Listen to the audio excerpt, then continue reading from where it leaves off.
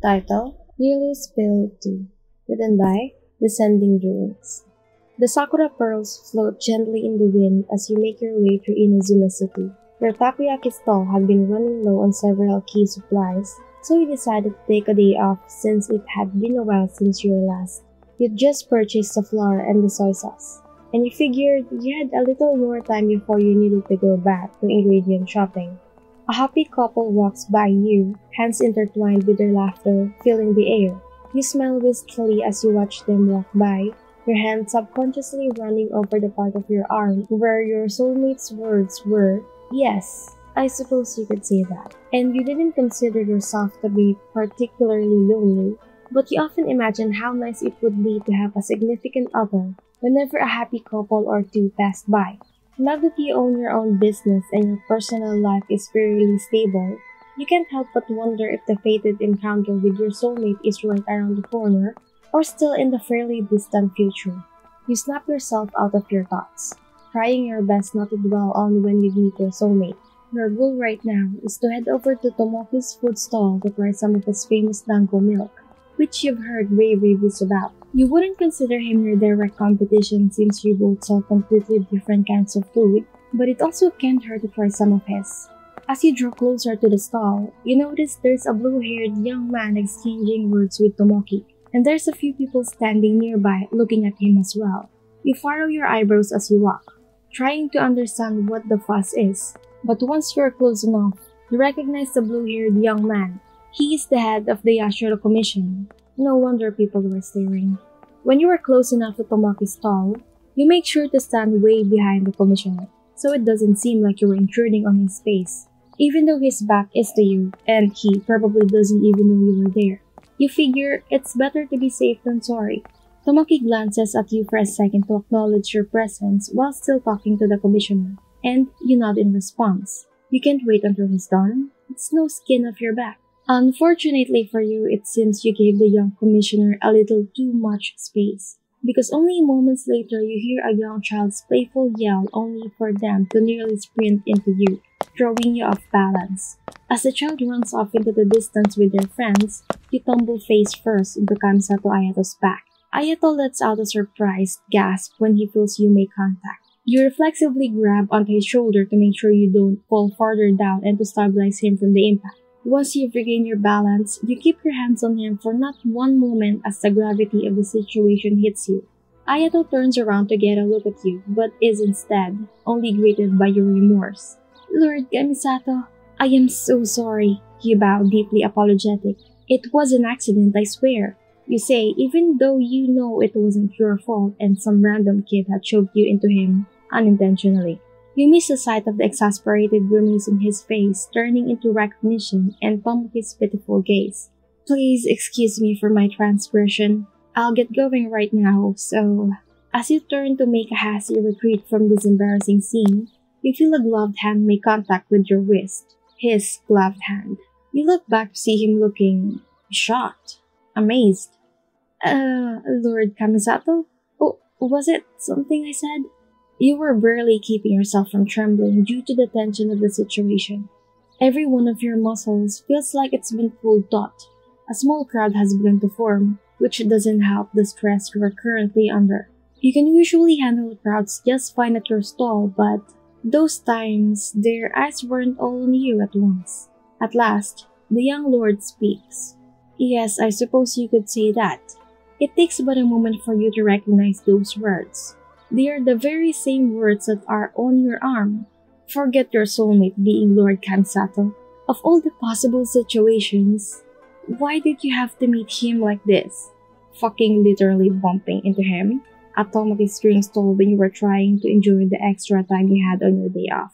Thankfully, somehow, you were still able to form somewhat coherent thoughts. You would ask him if the two of you should go talk somewhere else, but that's just bound to start rumors.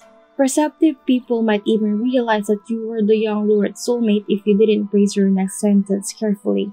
"Is there something you need from me, Lord Kamisato?" You question him, testing the waters. You quickly gesture to the left with your eyes, hoping he gets the message that you can, well, need to talk to him somewhere else. To your relief, he does. Why, yes, there is. He improvises without hesitation. Could you please escort me to Komore Tea House? I believe there's some paperwork I need to pick up there. He plays it off like you were his retainer, which you think is probably the best course of action and will keep the rumors to a minimum. Of course, my lord. You play into him perfectly. Nodding your head in acknowledgement, you silently thank the gods that you remember where the tea house is, and the young lord seems amused you went along with him so quickly. Your muscles still feel tight from anxiety, but you manage to guide yourself and Ayato away from the small crowd. You walk in front of him as he stays a few steps behind you to your side. That was the most impressive performance, he offers, seemingly not caring that you both are still in public. Are you trained in the art of improvisational theater? No, just naturally good at acting, I guess. You shrug. You resist the urge to look back at him in order to reinforce the act you are putting up. The whole situation still kind of has you on edge, which he doesn't notice. Or he does, and just isn't saying anything. You certainly could have fooled me. You don't need to see his expression to know he's being sportive. You nod in acknowledgement, but remain silent the rest of the walk. You don't know if you like the fact that just being near him is making your heart beat faster. When you arrive at Komore Tea House, you move to the side to let Ayato walk in front of you. He nods to you in acknowledgement, seeming pleased that you intuitively know to let him speak to the shop assistant outside first. Kozue, good afternoon. Have you been well? Okay, so this lady's name is Kozue. You should probably remember that for later. Yes, Lord Kamisato. Thank you for asking. The black-haired woman bows slightly. Are you here for business?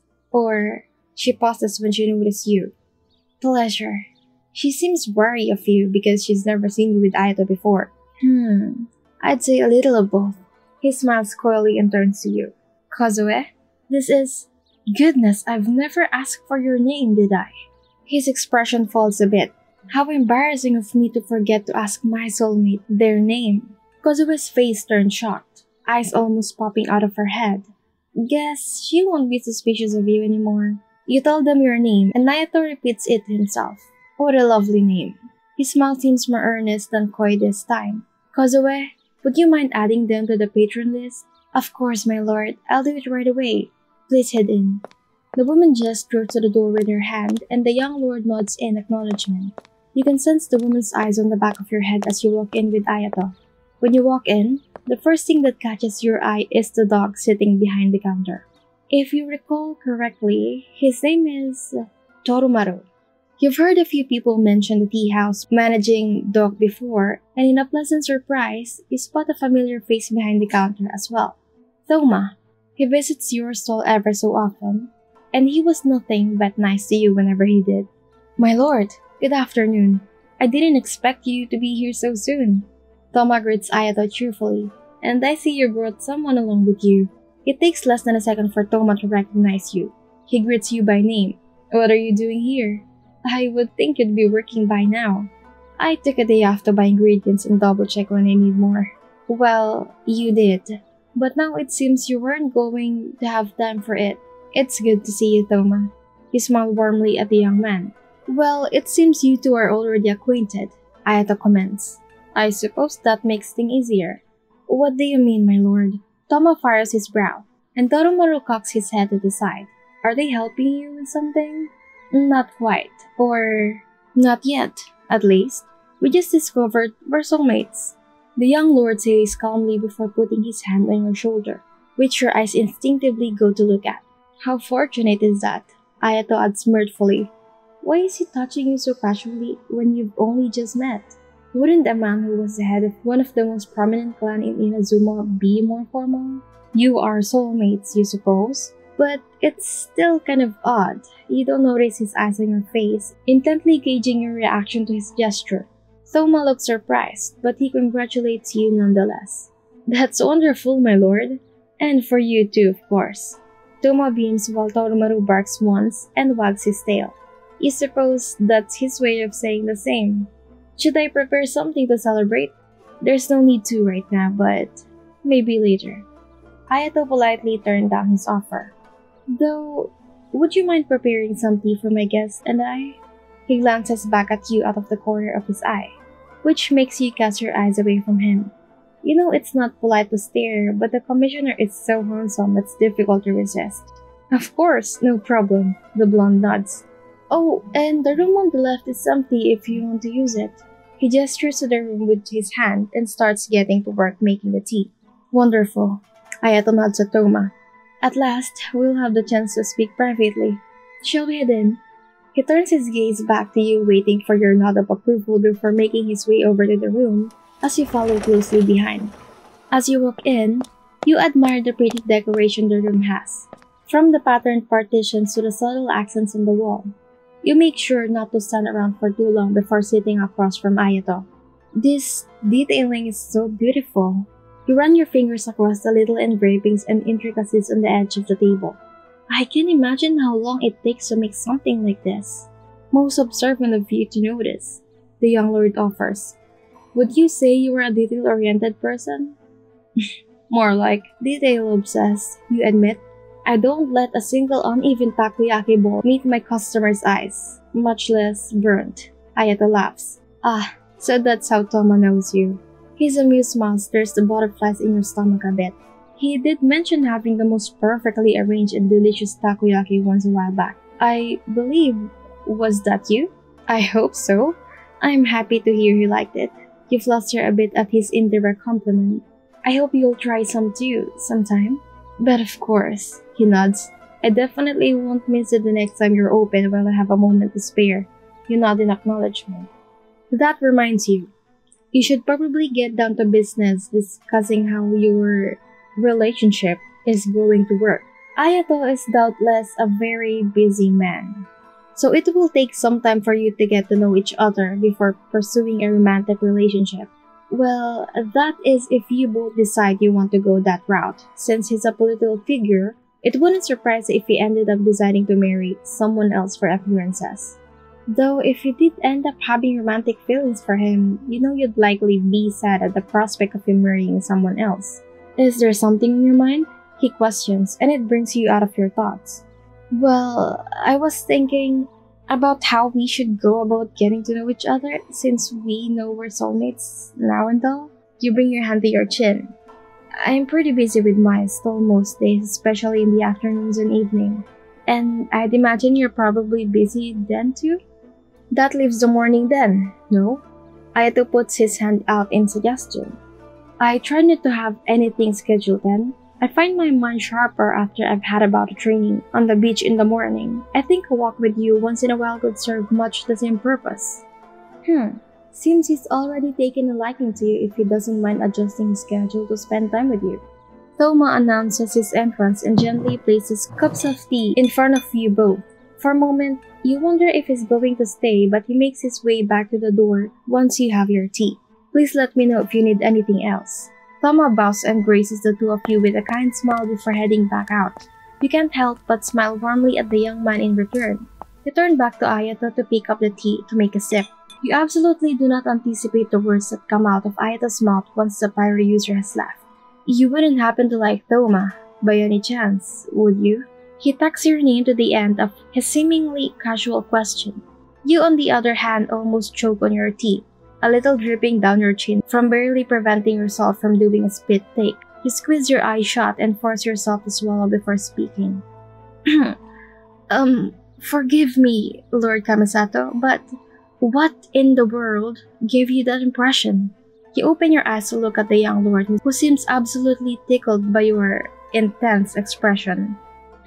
You were getting the feeling that this guy has a penchant for eliciting reactions from people. You don't know if this bodes well for you in the long run. I apologize.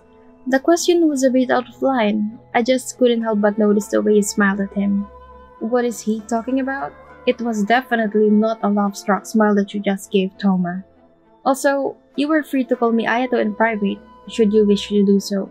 You definitely don't have any problems with using his given name.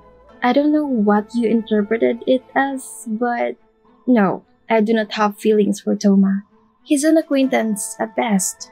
You let out a small breath of air. His smile is infectious though. The young lord laughs. That I can't deny. Thoma's loyalty and positive attitude are among his best qualities. Ayato nods to himself, taking a sip of his tea. It's a relief that he won't be an adversary. Did he just insinuate that he'd compete with Tomo for your affection?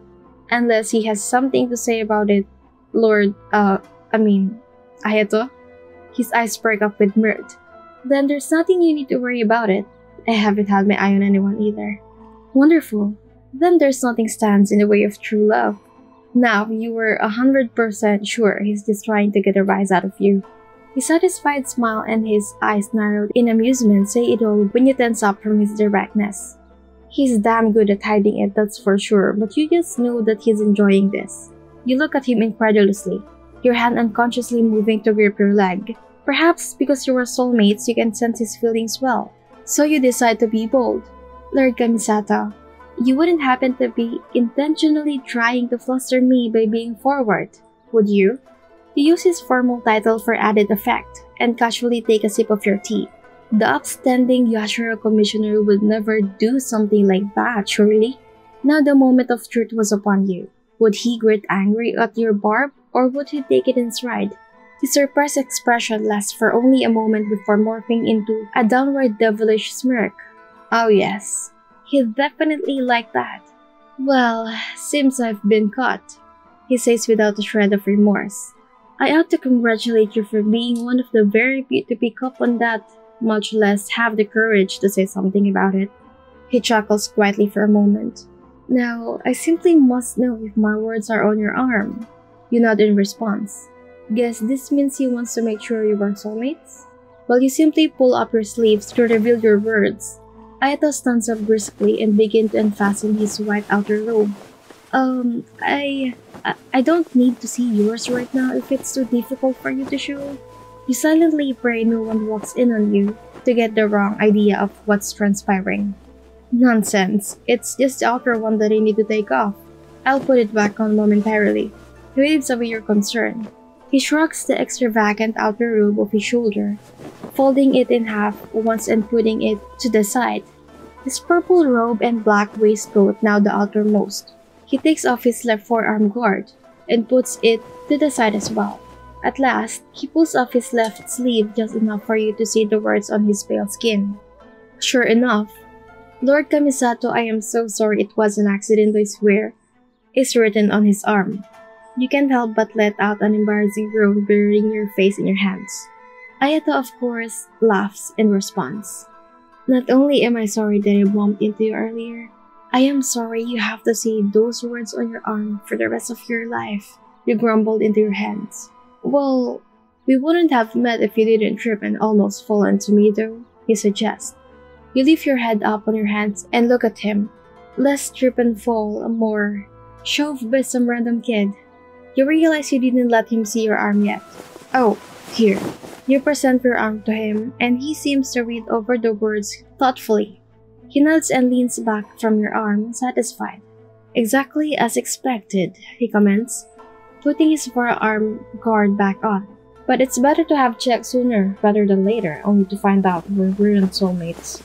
You nod and pull your sleeve back down. You notice how lit but sturdy the young lord's figure is without his regal outer robe. The facade of elegance that hides a finely honed blade in plain sight, ready to be drawn at a moment's notice. The longer you spend talking to Ayato, the more you think that there's so much more going on in his head than people think, and the more you want to know what is going through that head of his. Is there something else on your mind? His voice brings you out of your thoughts and you realize you've been staring. You groan internally. How many more times are you going to embarrass yourself in front of him today?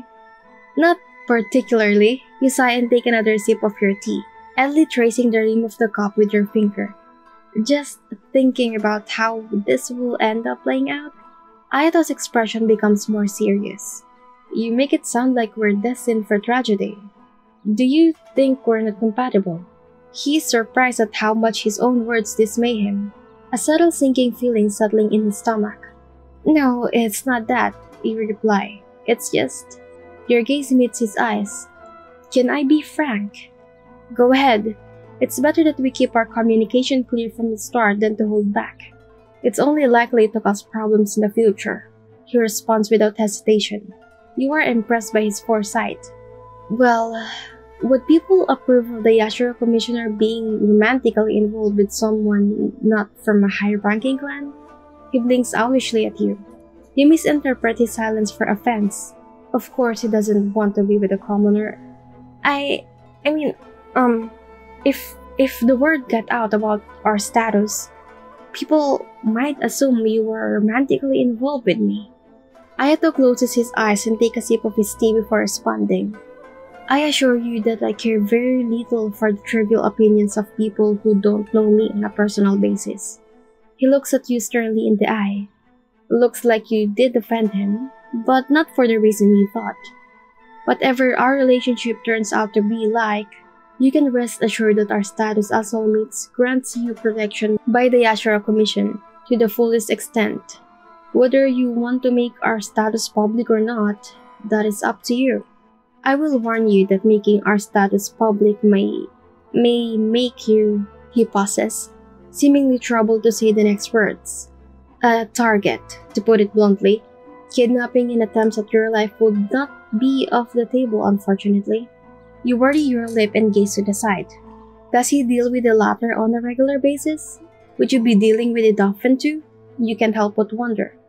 He nonchalantly gazes into his tea as if it will provide him with life's secrets. If you choose to not openly affiliate yourself with me or the Yashiro Commission, I won't blame you. Your life will certainly be much more peaceful that way. You make it sound like I have already made my choice. He looks back up at you, subtly surprised. I'll consider it, but I'm not one to back down in the face of adversity. With the time I've spent getting over my past struggles, I'd never turned away a friend who's helped me, even if sometimes my life becomes a little harder because of it. Your tenacity is most admirable. He says your name again, and the subtle fondness of his tone stirs a warm feeling in you. However, he continues, should we choose to go down the route of marriage, you wouldn't have much of a choice. Archons, he's giving you that coy smile again. You feel blood rush to your cheeks despite the fact you know he's toying with you once more. Half of you doesn't want to give him the satisfaction of getting a reaction from you, but the other half doesn't give a shit. The two sides tie, so you're just not in agreement. You're right.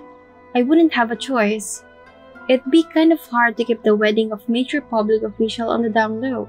The young lord chuckles. I'd say it's next to impossible. I can already see it. If you think a public official's regular wedding would spark gossip, just imagine what would happen if they were to elope. One can only imagine the chaos that will ensue. And all the heartbroken young people finding out he's officially off the market. You jest? Yes, and that. He sighs exasperatedly. You would not believe the amount of engagement letters I get on a regular basis. Some people just won't take no for an answer. You were slightly surprised at his honesty, but happy he seems comfortable with you. Were I more bold, I'd say we should get engaged tomorrow so you never have to see a single one of those letters ever again. You try your best to keep a straight face, but you crack a smile. Only to spare you the time of having to respond to them, of course. That offer is a little more tempting than you realize. I've been receiving these kind of letters for nearly a decade. I don't know how much longer I can put up with them. His eyes flit up and down your form. Hopefully, they'll stop soon. That's all one can hope for now. You respond coolly and take another sip of tea. It's lukewarm by this point, but it's still pretty good so you don't mind. Ayato glances the ray of light shining through the window. Is it that late already? He questions, seemingly disappointed. He turns his gaze back to you. I am terribly sorry, but there's a meeting I must attend to soon. He stands to put his white robe back on. It's mostly just bickering between other clan heads, but customs stipulate that I must attend anyways. He fastens his shoulder guard back over his robe, and from how fast he does it, you can tell he's done it 100 times. That's alright. I understand. Time waits for no one after all. You rise from your seat and smile warmly at the young man. It was nice talking to you. Hopefully, we'll have the chance to talk again soon. The feeling is mutual. He returns your smile. I've enjoyed your company so far and would like to get to know you more intimately. Would you be interested in meeting me by the beach, south of Chinju Forest on Sunday morning? I would love that. You nod. He puts his hand on for you to shake, and you firmly put your hand in. Oh, he doesn't shake your hand. No. He brings your hand up to his lips and places a kiss on the back of it. You fluster immediately, your eyes wide and jaw almost on the floor. I thought, you stutter, that I was going to shake your hand? You nod, and you want to affectionately wipe off the self-satisfied smile that comes over his face. I'd suggest you start to expect the unexpected. You sigh and give Ayato a relaxed smile. With him around, you don't think there will be a single dull moment in life.